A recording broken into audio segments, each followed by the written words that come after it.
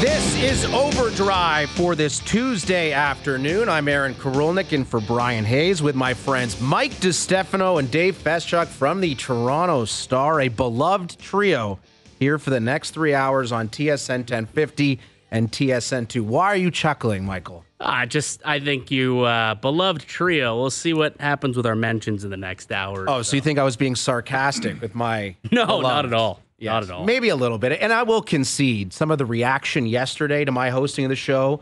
Listen, maybe it wasn't the finest performance. I did my best. The reaction, a little bit mixed from the OverDrive Reddit community. Some people on Twitter, they love the traditional trio of OverDrive. What we have today, I think, will be truly exceptional. We've got an amazing show. Great show booked by our man, Chris Horvat. Kelly McCrimmon, the GM of the Vegas Golden Knights, will be with us in about 30 minutes. Mike Johnson, TSN hockey analyst, just after 5 o'clock. Randy Mueller, crazy happenings in the NFL the last couple of days, almost $1 billion in commitments. We have some great stuff to get to.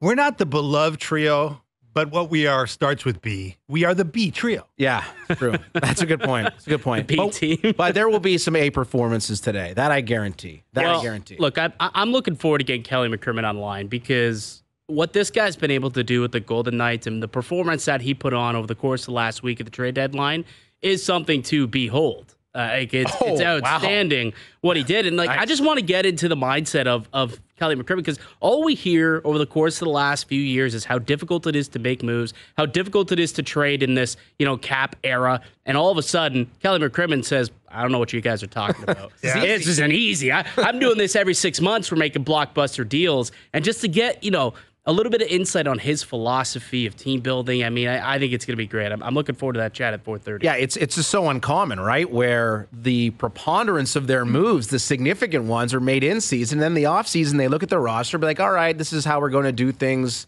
And then we'll clean out things that we kind of made a mess of during the season with regards to our salary cap structure. That's the off season. But during the season, we are pedal to the metal, full throttle. They bring in Mantha. They bring in Hannafin. And the shocker of the day on Friday, Tomas Hertl, right at 3 o'clock. That's something to behold. I think when you consider here in Toronto how, everybody out west, I think the majority of the contenders made significant moves. Colorado, Edmonton, the Golden Knights. I mean, the list goes on and on. Winnipeg Jets, we see Tyler Toffoli. And Dallas makes a move. They bring in Chris Tanev. And out east, and I mean, I don't think this is exclusive to the Toronto Maple Leafs at all. I mean, Florida, and they bring in Tarasenko, which is fine. Not a huge move. Boston's very quiet. The Rangers bring in Wenberg. We know Carolina was probably the most active with regards to the guys they brought in. Jake Gensel likely to make his debut tonight. But the arms race out west, I wonder how much that played into how aggressive the Golden Knights were on the deadline week. Yeah, there's something to that. I mean, the West is tough. But I also think with the Golden Knights, they just sort of have this unique ruthlessness to them that they've established. I mean, you think about this city and how we've been told by the many executives that have run the Maple Leafs over the past, go back as many years as you want to go back, about how hard it is to win and how tough the league is and how difficult it is to make trades. Al's brother, to your point. These guys, the Golden Knights, have been around for less time in this league than Marner and Matthews. Let's not forget that. Yeah. Marner and Matthews have been around longer than the Golden Knights. And the Golden Knights have won a cup. They've been to another conference final. All they've done is run circles around their competitors in both the executive suite and largely on the ice. And it's absolutely amazing. And I think it speaks to as much as you say it may be an arms race, but it's just what they do.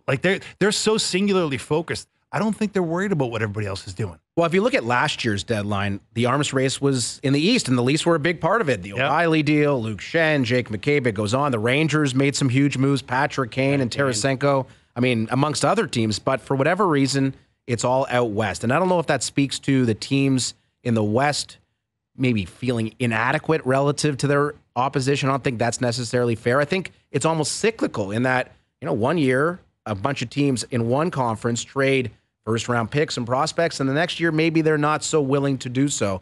And it was this year where the West really brought the heat at the deadline. I think it comes down to, you look at how many teams in the West feel that they can win this year. And there's a lot of them. Like almost every single team out there has an opportunity, whether it's Edmonton, Vegas, Colorado, Dallas, the list goes on and on. Winnipeg, they made a couple of big moves too. I think they all feel like they can win. And when you see everyone else bolstering their lineup, you think to yourself, okay, well now, it's shrunk a little bit. We got to make sure that our odds swing in our favor by adding it to Foley or going out and now adding Tomas Hertl on top of the Hanifin and the Anthony Mantha deal. So I think it's just, out West, it's just you got some really good teams and teams that are very well built from top to bottom, teams that got 4 lines, big, deep defense, and you've got some good goaltending out there as well. So for me, I look at it and it's just, those are the teams that feel they can win. Therefore, they're making those moves to try and get them over the hump. Now, I think here in Toronto, does Brad Treliving and the Maple Leafs, do they believe they can win? Yeah, I think they can. Now, have to. Yes, and of course, they're going to come out and say, yes, we are looking at our core players, which is exactly what Treliving did here on this very show on Friday. We're looking at our core players to step up and perform in the biggest moments. And, you look at the way the Maple Leafs played in the first round last year against Tampa. Matthews had 9 points, 5 goals. Marner was well over a point a game. John Tavares scores the game-winning goal in Game 6. So they stepped up, and we know how it went in the second round against Florida, where it was essentially a ghost town as far as the top players go. But Ilya Lyubushkin's a Maple Leaf. Joel Edmondson's a Maple Leaf. He made his debut on Saturday playing almost 20 minutes. And we know Colin Dewar's a Maple Leafs as well. He's a depth forward and kills some penalties. But I don't think the Leafs really altered their trajectory as far as what they can do in the postseason. But I don't know if there really was a move that was going to allow them to do so. Like, let's say they trade for Noah Hanifin, right? Or they trade for Chris Tanev. How much better are the Leafs using their assets to make those moves as opposed to Lyubushkin and Edmondson? It's a question that we have really no answer to. But what I would say is that heading into the deadline, let's say 2 weeks out, it was pretty obvious the Maple Leafs had a couple of big holes. On the right side of their D, they needed a top 4 defenseman. And I think they needed someone to play down the middle, a more significant role than Colin Dewar could. And was that option out there for Brad Treliving? We'll never know. He may never tell. But I think they kind of band-aided over some of their holes, some of their, absolutely the parts of their roster that you're kind of look at. It's not game changers, but you go back to what Treliving said, and he's absolutely right. But I do think this is applicable to every team in the National Hockey League. Your best players need to be your best players. Yes. When Chicago was winning those cups, when LA was winning those cups, when Pittsburgh was winning those cups, it wasn't the third and the fourth liners. Maybe you can look at maybe Tampa with Barkley, Gaudreau, and that whole run with a third line. But yeah, Matthews and Marner and Tavares and Nylander and Riley, they're going to need to be the least best players. And it didn't really matter who they were going to get at the deadline. It was always going to be the case. Yeah, like that, 100%. That's going to be the case. The only player that would have been worth going out and getting, we've had this conversation for weeks now, because Tanev was the guy who went off the board first. He was that first domino to fall. And the second he was gone, it's like, well, now the options aren't really, it's very limited, especially when it comes to filling the hole of the top 4 right side. Like Lyubushkin came in, and it was like, okay, well, he's like a third pair type of player. He's going to get more minutes. He's going to end up playing alongside Morgan Riley, we think. Based on how things have shaken out so far. And then they went and got Joel Edmondson. It's in a perfect world, he was a right shot. But again, another guy where it's like, okay, he's like a 5. Like he's not a bona fide 4. And he is more comfortable on the left side than on the right side. And we get into another situation where it's, you got 5 left shot defensemen on your blue line. And then the lone right shot is Timothy Liljegren, who is questionable at best. Struggling to maybe even be a game 1 member of this roster. Yeah. Right? And now it's okay. So Lyubushkin's your only other guy. Well, and that's the scary thing here is that, you understand, I think the statement that Treliving made in a lot of ways was a statement for the future of what he sees an ideal defense corps being.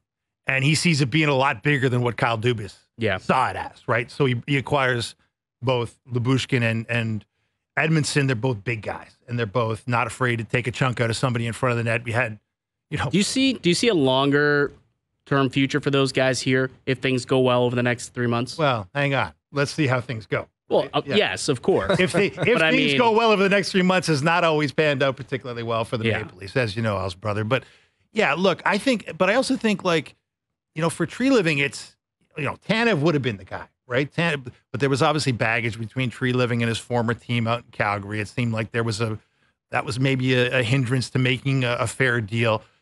But I also think, like, you have to think about it in Tree Living's mind. He clearly is looking at this team going, I don't like the way it's built. Like, I didn't build it. Right. Kyle Dubas built it.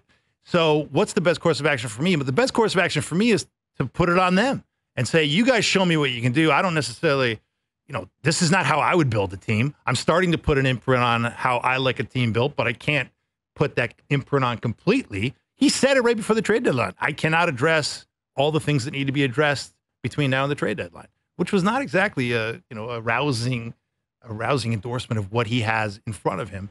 But I do think that's not a bad approach for a new GM in town to say, look, I don't necessarily believe in the way this team is built.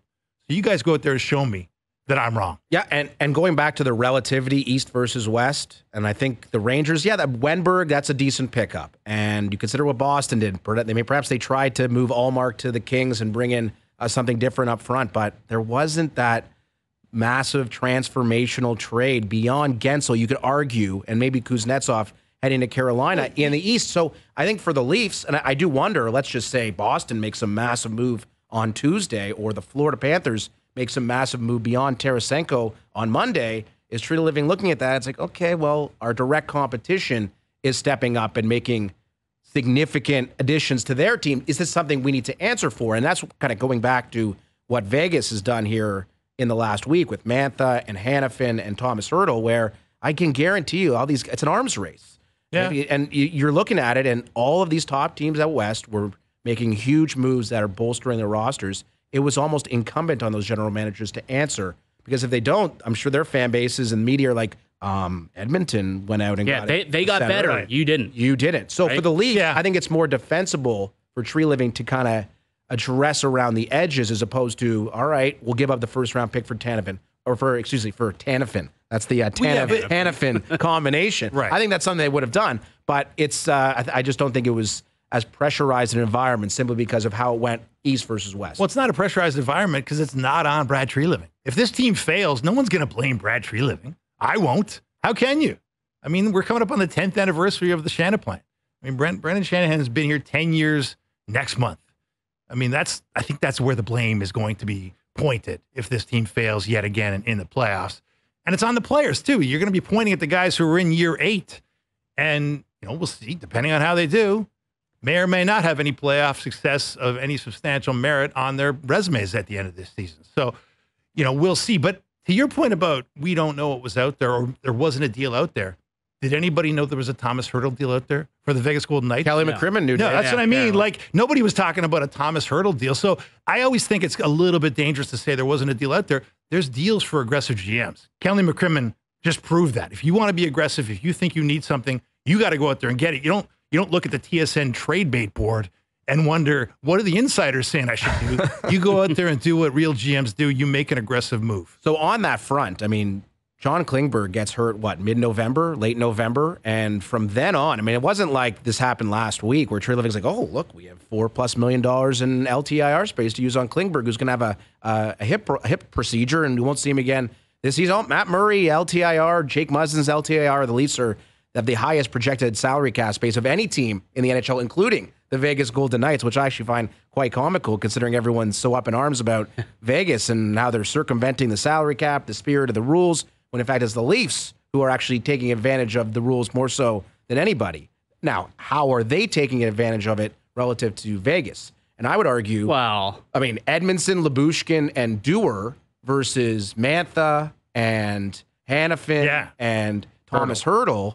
And, you get Mark Stone back in game one. We're all presuming, and I'm sure if we were to ask Kelly McCrimmon in 15 minutes, hey, is Stone back? He'll be like, I have no idea. I don't know. We'll find out. But I think if I was a betting man, and you guys know that I am, Mark Stone playing game one in the playoffs, I believe, with no inside information at all. I have not been privy to the lacerated spleen MRIs. Do you get MRIs on spleens? I actually don't know. I have no clue. Maybe a CAT scan. I don't know. But maybe it's just like if you like, there's no blood coming out of your orifices, you're good. I don't know, but I think there's a pretty good chance Stone's back, and then Hertl comes back, and Hanifin's there, and I think Hertl's supposed to come back before the season's over. Yes. Right? Like McCrimmon came out and said, next few weeks we should get a look at him.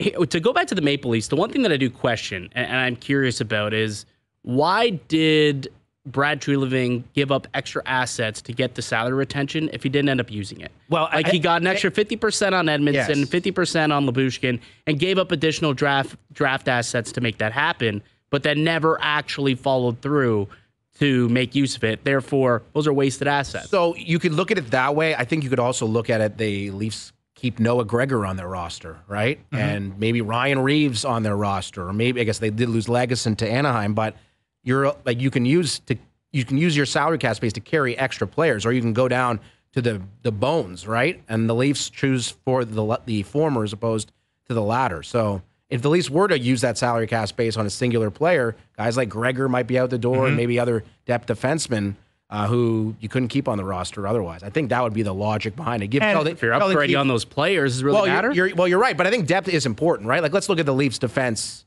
heading into this game. But if you're losing Gregor, Thursday. it's because you've brought in somebody better, someone else. But I don't know if it's like a one-for-one transaction. Like, you might need to, I don't know, finagle it in a certain way. I'm far from a Brandon Pridham salary cap expert. Right. But you consider where the Leafs D is heading into Thursday's game against Philadelphia.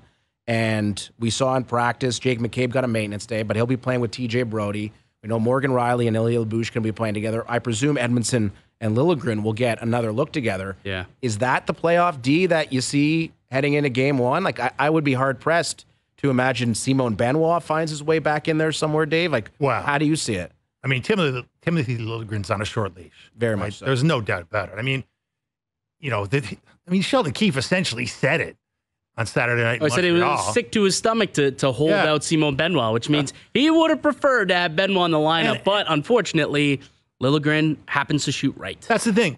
When the best thing you could say about a guy is that his stick curves the right way, it's not exactly a ringing endorsement of your faith in that man. No. And let's face it. Timothy Liljegren's taken a hard ride in this town, but he was a scratch in game one of the playoffs against Tampa last year too, right? Like, he was not on the list. Yeah. Because you can't trust him. Because he maybe can't trust himself. I think it is, you ask around that league, it seems like it's a confidence issue at times. He is going to be somebody that I will, like, over the next 18 games, this final stretch, he is someone who you definitely have to put a bit of a magnifying glass on and see, all right, how's this guy going to perform? Because I could hear the argument that perhaps, the rumors have been swirling. Could he be included in some deals? They want to bring in extra right shot defensemen to bulk up that side. I'm sure it impacted him at some point mentally, and maybe that impacted how he was playing on the ice. Now that's behind him. He has a chance to solidify himself a spot in this roster, in this lineup. But he's got to do that by playing well the next 18 games and try and earn that trust now from Sheldon Keefe. We've seen him at his height. He is definitely a good defenseman. Like, we saw him play for that 5-game stretch, and he was with TJ Brody. That was a formidable pair. 7 points in those 5 games. He was great. He was doing his thing. And we've seen at times even last year where I remember having a conversation with Johnny, and he'll join us at 5 o'clock. There was times last season where it was, man, this guy might be a top 4 guy. He might solidify himself as a top 4 defenseman with this team. And then for whatever reason, he ends up losing confidence, and then he kind of falls out of it. A couple bad mistakes, bad turnovers, and then ultimately what happened against Boston, you see him get outworked and outmaneuvered in front of the net, and all of a sudden, you don't feel as great about him. But can he show us over the next 18 games that he can play with a little jam, that he can clear out the net, that he can move the puck, which is going to be another big asset for him. His ability to transport it up to the forwards, that's really what he's there to do, more so than the righty-lefty. It's the transporting the puck thing. But that's what he's got to be able to prove to Sheldon Keefe, that's worth keeping in the lineup over what Simon Benoit gives you in just a little bit more jam. And I am very curious, and I wonder if Sheldon Keefe would answer this in a candid moment, like how they would plan to deploy against Matthew Tkachuk and Sam Reinhart, or David Pasternak, who's just been a Leaf killer. Yeah. Like, is it Brody and McCabe? Is it Riley Lyubushkin going up against them? Well, the scary thing is Brody's taking a step back this year too. Like, his numbers, especially when he's been on the right side. On the left side, I think he's been a lot more. Well, yeah, what it you would stood expect. out, right? When he had that 5-game stretch on the left side when Riley was out, it did stand out that he was much more effective and much more at ease, and that's a good thing. But look, the best thing they can hope for here, like when it comes to Liljegren, is that Joel Edmondson is somehow like the Timothy Liljegren whisperer, right? Like, all of his strengths, like Edmondson, to put it in the old Babcock terms, like Edmondson knows where to stand, right? Yes. Like, and unlike Liljegren, who can, it's amazing to me. Like Liljegren can be in front of the net in the right position, standing there, and yet an opposing player can just walk right in, score a goal, and Timothy Liljegren just sort of watches it happen, right? Like Edmondson's like the opposite of that. Edmondson will make you know that you are occupying real estate in front of his goaltender, right? So maybe there'll be some, by osmosis or just by yelling at the guy, hey, do this, do that. I'm a veteran, you're not. I've won a Stanley Cup, you haven't. This is how it's done. I don't know how much of that can go on in the short period of time we're talking about here between now and, the middle of next month, but I think they got to hope for that. That's probably a big part of why Edmondson's in the fold here. He's a good locker room guy, and he's obviously a good guy on the ice. What I do like about the way that the D pairings are constructed currently, and again, I guarantee you these are going to change an abundance of times in the next 18 games. But if you look at the way it is constructed right now, heading into this game against Philly, you have one guy on each pairing who plays tough, mean, physical hockey in front of the defense, right? You've got Jake McCabe, who can clear out the front of the net. Ilya Lyubushkin has proven that he can do that. And now, obviously, Joel Edmondson on the third pair alongside Timothy Liljegren. So at least you do have one guy on each pairing now that is capable of doing that. When you had Riley and Brody together, neither were really too strong when it came to doing stuff like that. You had Benoit and you had McCabe doing both of those, were able to do it. But then when you had, let's say, Liljegren or a Lagesson, when Gio was out, you didn't really have that either. Now there's at least some strength and balance in the D pairs, like literal strength when it comes to guys who can clear out the net front. That is Michael DiStefano. That's Dave Feschuk from the Toronto Star. I am Aaron Korolnek. You are listening to OverDrive, TSN 1050, and TSN 2 with Kelly McCrimmon, the Vegas Golden Knights general manager, standing by. OverDrive continues here on TSN 1050. You're watching on TSN 2. Korolnek, Feschuk, and DiStefano in for the usual trio. A lot of positive responses online for our opening segment, fellas. It's a good start. It's a good start. We're turning it around. Don't get too cocky. It's true. Don't get too cocky. It's okay. I will say the one person who did remark that need a host who actually listens is a reference to yesterday when we had Chris Rose on, and I asked him some question about Justin Fields, who remains without a starting position anywhere in the There's NFL. Not a lot of landing spots left. Does not appear to be the case. And he's like, this team, Vegas, not in the mix. And I'm like, what about Vegas? Oh, no. Yeah, it was did I say Rafalski moment by yours truly. Might have been my first on radio as well. So first time for everything, I suppose. That's okay. What are you going to do? Pick yourself up. You'll be all right. Yes, dust it off, Dave, and we're going to... Happens to the best of us, pal. That's right. I mean, the Rafalski moment was born on this very show. Mm-hmm. So I think it's fitting that the first one you have is on this show. Did I say Rafalski? Shout out to Brian Rafalski, a quality defenseman for many years in the National Hockey League. I'm sure if he heard like that, what his name is, his last name is a reference on a Toronto-based radio show associated with not listening properly and asking the same question to a guest. I wonder what his reaction would be. I think probably positive. Yeah, I don't know. It's an honor, right? People, people remember your name, Rafalski, even if maybe he forgot his name briefly. Yeah, that's good stuff. Anyways, Kelly McCrimmon, the Golden Knights general manager, will join us in just a moment. We have Mike Johnson coming up as well. Vegas in action tonight. They're taking on the Seattle Kraken. They did win on Saturday night, 5-3 in their first post-trade deadline activity. But I mean, this is far from a complete Vegas roster, right? Hertl's not yet returned. We're anticipating perhaps Mark Stone makes his return to the lineup later in the season, and you add those two individuals into what is already a really quality team. Noah Hannafin on the back end. Aiden Hill could has an argument to be the Conn Smythe Trophy guy. I mean, after last year, went to Marchessault, but Aiden Hill was right there with him. That's going to be a formidable foe down the stretch into the playoffs. Oh, I mean, it's amazing to me. You talk about, Brad Treliving said it before the deadline that you can't have enough defensemen. And these guys go out and they have too many. They've got too many. The Golden Knights should hook the Leafs up with somebody. I can never have too many defensemen. I bet the guy on the line would agree with that. Yes, he is the general manager of the Vegas Golden Knights, the reigning Stanley Cup champion. It is Kelly McCrimmon with us here on OverDrive. Good afternoon, sir. How you doing? Doing well. Thanks for having me, guys. It is our pleasure. Now, you don't win the Stanley Cup at the trade deadline, but Kelly, how much better is your team today than you were this time last week? Well, certainly we improved. The trade deadline is the last opportunity that a manager has to help his team, to help the roster. So We really like the 3 players that we added. You've already touched on it. You don't win the Stanley Cup at the trade deadline. I know last year we made a move for Ivan Barbashev, who was likely a little bit of an under-the-radar move. Teddy Bluger, Jonathan Quick were the guys that came in. And the team we played in the Stanley Cup Finals made no trades at the deadline. So there's a lot of hockey to be played out and a lot of questions still be answered. But in terms of our objectives going into the trade deadline, we were really happy to improve our team.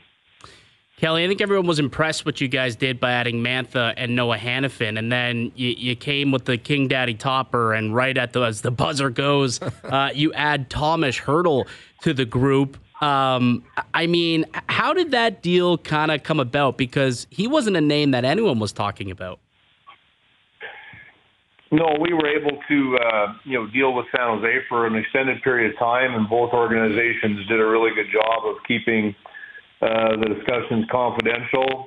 Obviously at a certain point, Thomas was involved as well as his representatives, but he was a player that we always had a lot of regard for playing against him. We had a fantastic rivalry with San Jose in the first few years of our existence. It hasn't been as much so of late, just based on them going into a rebuild. And I guess just in looking at what they did with Brett Burns, what they did with Erik Karlsson, we thought it was worth pursuing. So that's sort of where the conversation started. There was a lot of layers to it in terms of the people that need to be involved. It's a big enough decision that the president of their hockey club had to be involved, their owner, because of the financial piece to this, the player himself, because Tomas had a full no-move clause in his contract. So it was a process that took, the 3 trades we made, this was the one that definitely took the longest in terms of the commitment of time and the different areas that had to be addressed.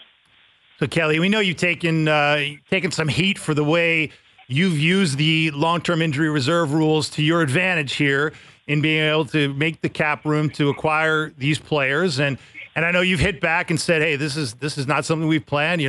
Mark Stone has a lacerated spleen, and we can't exactly predict the timing of that injury, and that's fair enough. But do you think that these rules need to be looked at when it comes to the league level? Because it is, people do raise eyebrows that, hey, Kucherov didn't play all season and suddenly he's ready for game 1 of a playoff, and Tampa goes on to win a Stanley Cup. It does seem like a loophole that's being used here. Does that loophole need to be closed in your mind, or how do you see it? Differently. I think that, I don't feel that people are, disappointed with what we did. I think they're disappointed with the rule that lets it happen. And I guess, just sort of a few observations. We've had the most injuries in the NHL the last 3 years. The last 2 years, Mark Stone has been, in 2 unrelated injuries, has missed the final, 3 months of our season. So we're playing without our captain, who's the heart and soul of our hockey club. That is, clearly making it more challenging for our team. The rules are designed so that if you lose a player for, in excess of 10 games, 24 days, you can put him on to long-term injury and replace that player. You have to always be cap compliant, which in our case, Shea Theodore missed, I believe, 35 or 38 games, but because it was during the season, it wasn't that we were able to go in and replace that player because we knew Shea would eventually be coming back on our cap. Jack Eichel missed 20 games and 7 or 8 weeks of hockey, but again, we knew that he was coming back. In Mark's situation, with the lacerated spleen, which is currently why he's out of the lineup, it's a little bit different in that we don't know when he's coming back, other than we know it's not going to be for some time. So that's why the possibility of replacing him was there for us. And then I guess with that, it's doing our jobs well to take advantage of that. And I think I would say to you that we played 22 Stanley Cup playoff games last year and winning the Stanley Cup. We never had a salary cap over $82.5 million the entire playoffs last year. So this wasn't a case where we were operating with a $95 million payroll. I think the other thing too that is worth mentioning, the collective bargaining agreement is where these rules come from. So it's collectively bargained. It's between the Players Association and the NHL. This isn't something that next week at the general managers meetings we can have a vote and change. It's collectively bargained. So it isn't going to change. And I think that the other thing that's really happened with the pandemic, with the flat cap, more and more teams have used LTIR. I believe there was 16 to 18 teams this year that went into LTIR. Right where you guys are with the Leafs, I believe, have utilized it quite extensively. But also the trades you see with just this past trade deadline. Anytime players get traded with 50% of the salary being retained by the trading club, or the player going through a broker, which happens more and more, that player ends up on his final destination at a cap hit of 25%. Fans don't seem to have a problem with that, and yet you can take a $6 million player and put him on your lineup, for just over $1 million if you do it that way. So those are teams that are being creative to try to put the best team on the ice that they can. No one broke any rules to do a retained transaction or to use a broker. They're using the rules that we have in place to try to do the best job they can for their hockey team. This is another example of that. Kelly McCrimmon is our guest, the Golden Knights general manager. Kelly, I am curious, considering how much activity there was out west with all of the top teams seemingly making significant transactions, how much of your aggressive approach was a result of some of your top competition being very aggressive as well? Absolutely none, to be honest. I think that really what you saw this year was the reversal from last year. Last year, there were so many trades and a lot of the players being moved, a lot of top players being moved were all going east. There was an Eastern Conference arms race. This year, I think when you look at the teams on the Western side, there's some really, really good teams. So wasn't surprised at all that teams did try to strengthen themselves, but I don't think, to be honest with you, I don't think likely for any of the teams that they were making their moves because other teams in their division or in the conference were making their moves. I think you make the moves to try to make your team better, and what goes on around you is out of your control. So in our case, we would have done, we would have, exercised the exact same strategy whether teams in the West were adding players or whether they weren't.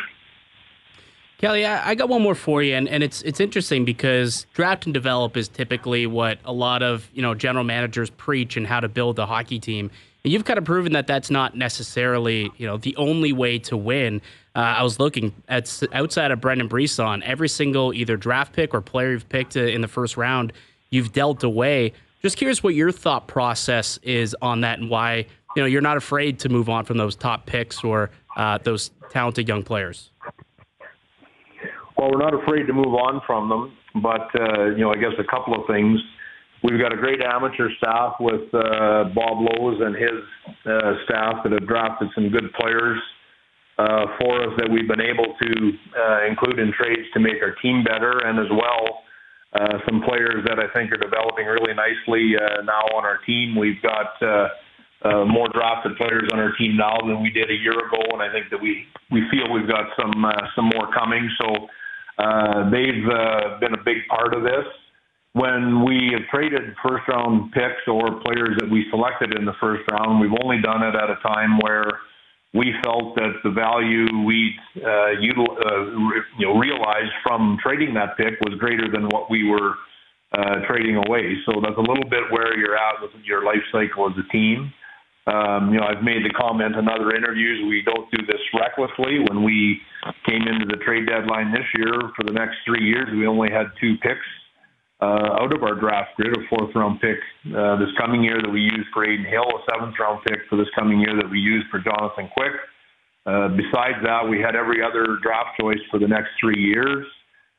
We had last year's first-rounder, which is rare for a Stanley Cup champion to have a first-round pick. We selected David Edstrom, which was the key piece of the deal with San Jose that allowed us to acquire Tomas Hertl. So when you look at, we only try to make those decisions if we feel we're going to put a player into our organization for an extended period of time. So last year we traded Zach Dean, another good draft choice by our amateur staff that was selected in the first round. Played on Canada's World Junior team, I believe, is making his NHL debut tonight. We traded him for Ivan Barbashev. We're going to have Ivan on our team for a minimum 6 years. His where he was at in his career lined up with what we were trying to do in terms of winning, and that's a trade that works out, I think, real well for everybody involved. So that's sort of the rationale I think that we've used. I always mention Tampa as another organization that I think have looked at things differently and had tremendous success as a result. And again, not speaking for Tampa, but they've done such a great job of drafting as well. So that's those are all things that go into the decision. And again, I mentioned it yesterday. Regardless of what your strategy is, you need to make good decisions, and I think that we feel we're doing that. Well, Kelly, on behalf of everybody here at TSN, we appreciate your hard work because we're in the NHL content game here at TSN, and you and the Golden Knights provide a ton of just that. We thank you for your time. Best of luck the rest of the way. Thanks a lot for having me, guys.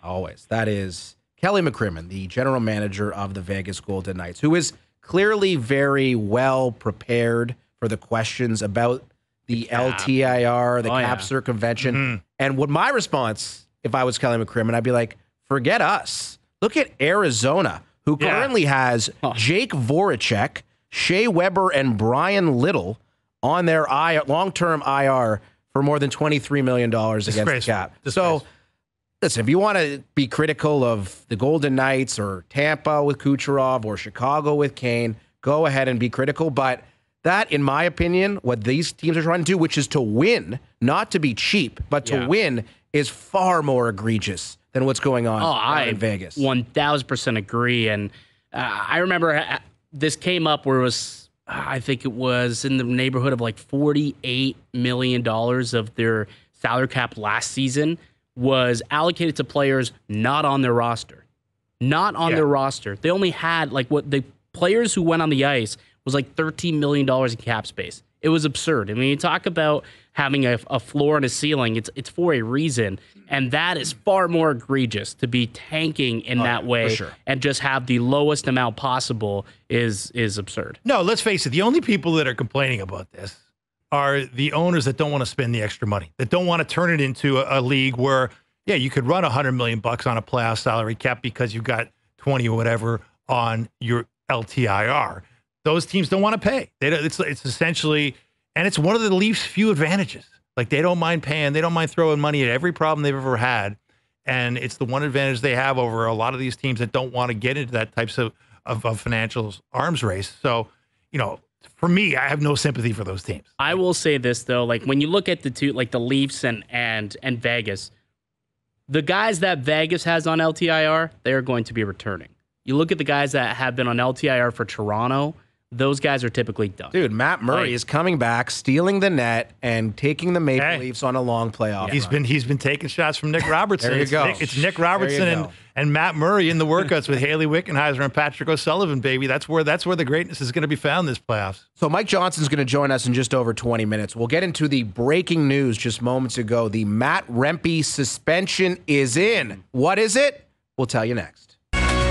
Overdrive continues, brought to you by FanDuel, bringing you everything from the opening line to the final score. It's Korolnek, Feschuk, and DeStefano with you on this Tuesday afternoon. We've been waiting for the results of the phone hearing for Matt Rempe, who seems to be in the news every week for something else. Last week, it was his destruction of Ilya Lyubushkin, the fight with Ryan Reeves. Yep. Of course, the hit on Nate Bastian a few weeks ago against New Jersey, which in many respects is part of the story from last night, where Rempe, a chicken wing elbow to the grill of Jonas Siegenthaler, an obvious suspension immediately. He gets kicked out of the game. Yeah.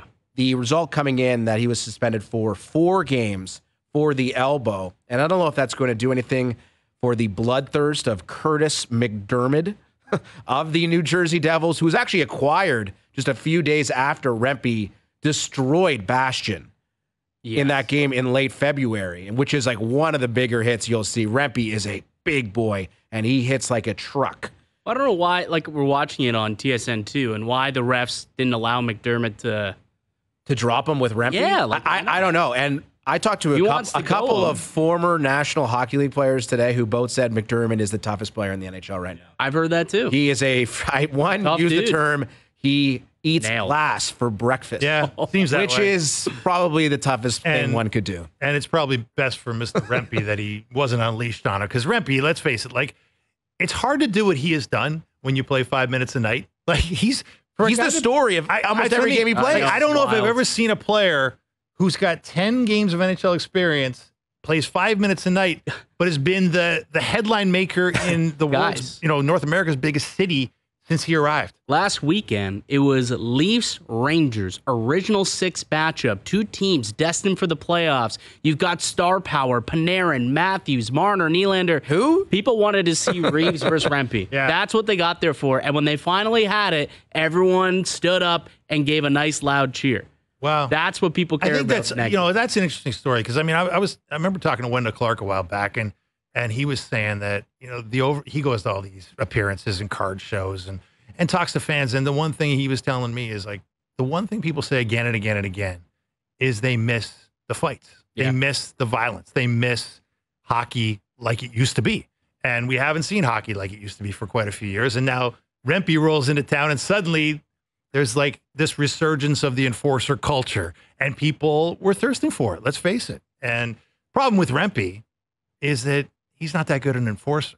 Well, he's 21 years old, right? Yeah, he's got a glass jaw. He leads with it, and it's not looking like you worry about this kid's longevity here. Like, I think I've heard a lot of ex-players, and I've talked to a few ex-enforcers about this, and they're literally saying, like, someone needs to call this kid up and say, you're not doing it right, buddy. So I agree with that, Dave, but at the same time, I mean, there's been a number of very questionable hits that he's laid. I mean, the Bastian hit, and he got a match penalty for it, so he did not get suspended, but you can make an argument he should have been. The Lyubushkin hit, where it was a clear charge, where the officials somehow missed it, and he was running from halfway across the ice and just destroyed Lyubushkin. And then last night, which he, of course, was suspended 4 games for the chicken wing elbow on Siegenthaler, that's clearly a dirty play. So there's at least 3 incidents where, I mean, Rempe you could argue supplemental discipline would have been in line for all 3. But I do look at the number, 4 games. Wow. And there was an example earlier this season, Connor Clifton, virtually identical play on, I believe it was Nico Hischier. Mm-hmm. The chicken wing elbow comes up, and you wonder, Rempe, for all the stuff that hasn't been subject to discipline, the plays that I mentioned, they're just like, you know what, let's take a couple games onto this guy just so we'll send a real message. But I was surprised to see 4. I thought 3 max. I even thought 2 was most likely, simply because of precedent. But he technically has no player safety history. Well, you being a betting man, though, like, how successful have you been at betting on the decisions of Mr. Perros? Or just anything. Anything. Yeah. I mean, there's no rhyme or reason to any of it. Yeah, and because I think what you say has merit to it, where they probably should have maybe got a game or 2 for these other hits that we didn't give to him. Let's just tack it on and make it 4. Because that was with you. We talked about it earlier. You're like, how many games? I said, 2, 3, I guess. And it ends up coming in at 4. The thing is, though, like, the player safety, when the video comes out, they're going to have to explain how they came to 4. So I'll be curious once this video comes out how they got to that number. Yep. Our intrepid television producer, Joe from the Bridge, is suggesting the Brendan Gallagher suspension, where he received 5 games. Yeah, but Gallagher has a long history. Well, I think that's exactly it. He has a track record. Similar flying elbow. It's funny, like Rempe has been in the NHL for a couple of months now, has no track record with player safety, but he really does. Like, player safety is keeping very close tabs on Rempe because every night, and listen, there's a lot of people who are arguing, well, Rempe's 6'8". It's not his fault that he got his elbow out there. I completely agree. The same with the Labushkin hit, and the same with Bastian hit. Yeah. Those were all hits to the head. And now what's coming home to roost for Rempe is a suspension. Now, is it too harsh? You can make the argument either way, but something was coming down for this clear hit to the jaw. And then what ensued afterwards, and you're right, McDermott wanted to fight. Why the refs didn't allow that would have been one of the great tilts of all time. What I would say to those people who say, well, he's tall, like, what's he going to do? You have to be in control of your body, your limbs, your stick. Like, that's part of the game. You have to be in control of it. And this is how you learn. It's going to cost him some money in his pocket. And next time he's going to think twice if he wants to go in there and chicken wing a player in the jaw. Yeah, and I think Curtis McDermott's comments, which we'll play for you a little bit later in the show, represent kind of the old guard, the code of the National Hockey League. Rempe apparently did not answer that code. That's Mike DiStefano. That's Dave Feschuk. I am Aaron Korolnek. Hour number 2 of Overdrive with Mike Johnson standing by is coming up on TSN 1050 and TSN 2.